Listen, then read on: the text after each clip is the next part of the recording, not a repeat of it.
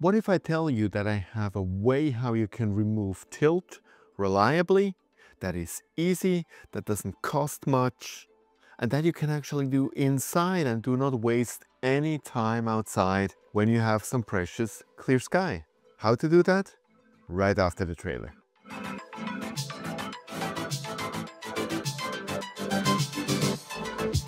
Hey, this is View into Space. I'm Sascha from Switzerland, so grüezi miteinander, and thanks for watching my channel. So as you can see, I'm back from vacation. I have a little bit of tan. I'm fully relaxed, full of great ideas for the upcoming videos. So the best way not to miss them is to hit the subscribe button. But with that, let's talk about tilt. First of all, what is tilt? Tilt is when your sensor of your camera is not in a right angle to the optical path. So I can have various reasons from that. The camera sensor on the camera is not 100% plane to any of the parts which are between the camera and your telescope, might have a slight angle out of whatever reason. But the result is that usually the picture is then on one side sharp and on the other side not sharp.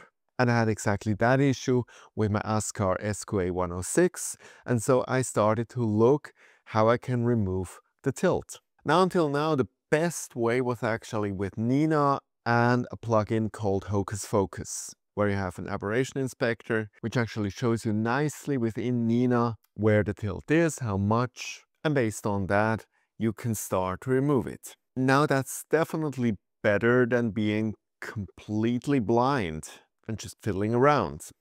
The issue with it, first of all, that you're outside.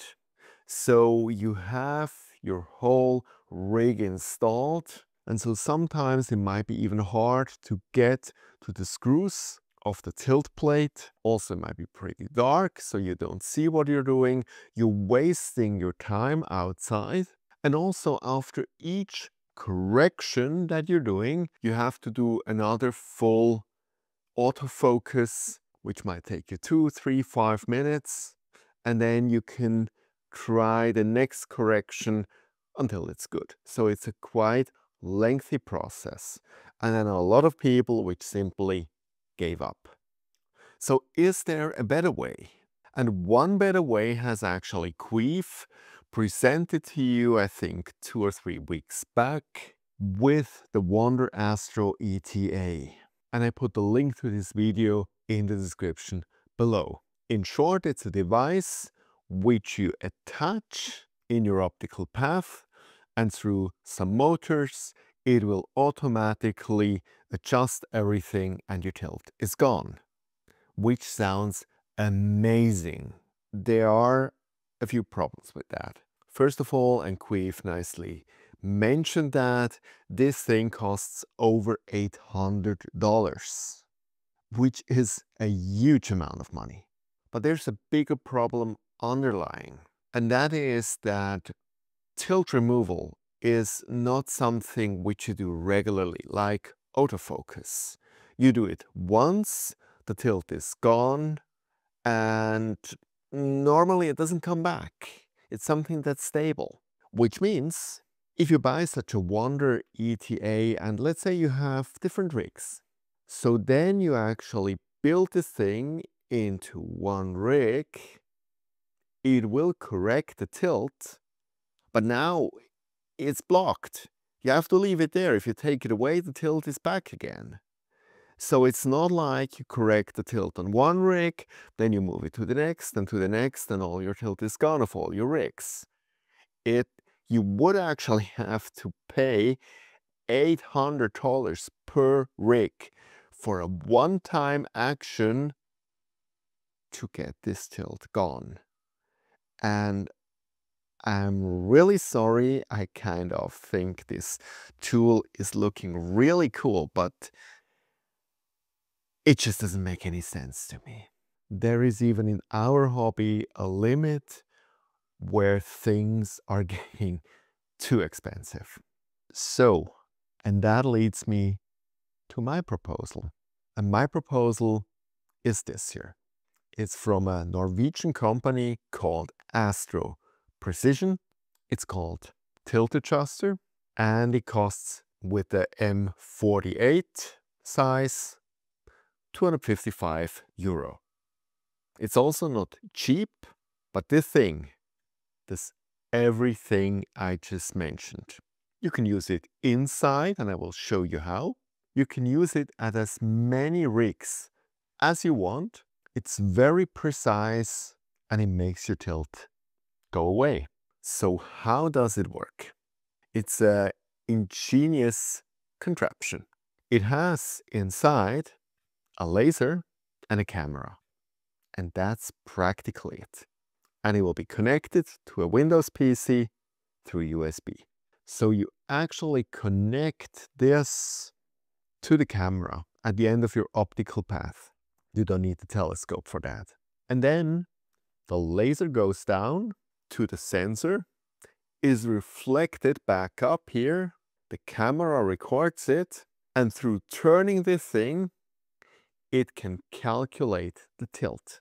And then you actually have a live view, and while you're fiddling around on the screws, you see right on your screen how the tilt is removed. And that's so amazing. This thing, by the way, is 3D printed, which I also think is pretty cool. This is not a huge company. This is two guys who had a great idea, who made a nice little business out of it. They're printing that and shipping it. Mine is serial number 169, so not too many have been shipped until now. But personally, I feel this should be in the drawer of each and every astrophotographer. Because even when I checked now the cameras where I did not suspect tilt, all of that had to a certain degree tilt, which I was able to remove. And we spend so much money on filters, on cameras, and at the end we mess the whole thing up because we have some kind of tilt which we didn't even know in the first place. But it will make parts of your picture less in focus. So I will show you now right at the camera, because of which I bought this thing, the Moravian, how I can get rid of the tilt that I have there. Okay, so let's get this party started. So I'm on my Melee Quieter. That's about the only PC that I have at hand, and screen share that to my Mac. So the little software that helps us actually solve this issue is called Tilt Adjuster. We have this open here. So the first thing we're doing now is we open a new profile, and I call this Moravian. Now I have to enter a few things. First of all, the data of the sensor. So we have pixel size 3.76. We have a width of 23.5 and a height of 15.7. We have pixels 6280 times 4264. I have 3 adjustment screws. Here with the tolerance just enter 5%, and for me it's about a 2.5 seeing. For the telescope, the diameter is 106. The focal length is around 500 millimeter.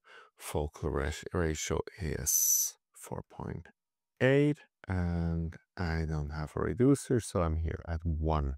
Now the last thing I need is the distance from the sensor to the instrument front. So let's measure that. The sensor is around here. Instrument front is here. So I get around 41 millimeters. Once we have done that, we save this profile. We select it. And now I actually have to connect this device. Okay, and once I have done that, I say connect to instrument. It calibrates now the instrument, and here we are. So now you actually see the laser dot, the center of it, and that's actually recorded by the internal camera. So not by the Moravian, but by the camera in the tilt adjuster. Now we go to calibrate with auto detect and we get to this screen here. And now the whole adventure begins. So when we look now at the camera, we have to label one screw as 1. Let's say it's this here, then this here is 2, and this here is 3. So on one place here, there is an indicator, and with this indicator, we go now on 1. Once we are there, we know everything is tightly on. We press sample. Now we're waiting, and now it finished sampling. So now it shows you on the screen that you have to go to 2. So you turn it around with the indicator, and as long as the indicator is now on the 2 screw. You wait a second, you ensure again it's firm on, you press sample. Don't let yourself confused by the rotate button. If it still says sampling, you have to hold still. Now we can move on, and you see it's now on 3. So we move it over to 3. Again, make sure it's firm. We press sample. Now we actually see nicely the huge tilt that we have. The red circle is about the same as the green circle. So it completely messes up the whole focus. The red circle should in principle not even be there or very, very minimal in the middle. So it should be green, blue, and red. And that's also what I saw with the other cameras that I tested. There actually I had some tilt in between the blue. I could still reduce it, but it was minor. But here the tilt is huge. So we have to get rid of it. No wonder my pictures until now are a mess. So how do we do that? So we have actually to rotate it back again now to screw number 1. That's done now. Now we press continue. So what you see now is this crosshair. And this crosshair should be all the way here in the middle. That's what we have to achieve. With turning around the screws on the camera, on the tilt plate. So let's start now with one of the screws. We can, for example, start with number 1 and see what the effect is. I'm going to now open this up and now raise this a little bit here. And you see it goes in the right direction. And that's a huge improvement to before. So we repeat now this whole process. So I'm already on 1, which means I can simply just ensure that it's nicely and stable, and I press sample.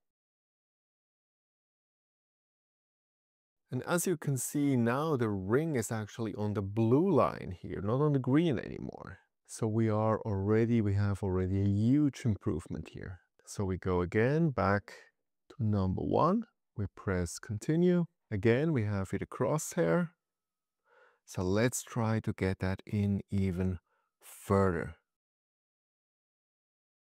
We are now at the 3rd iteration, and as you can see, the red circle is now finally where it actually should be. Right inside here, green, blue, red. Still, can we get it a little bit smaller? Maybe. Okay, and look at that. And now we have, of a 30 theoretical, we have a 20, and this is now really good enough. So I was able to remove practically all the tilt from my camera.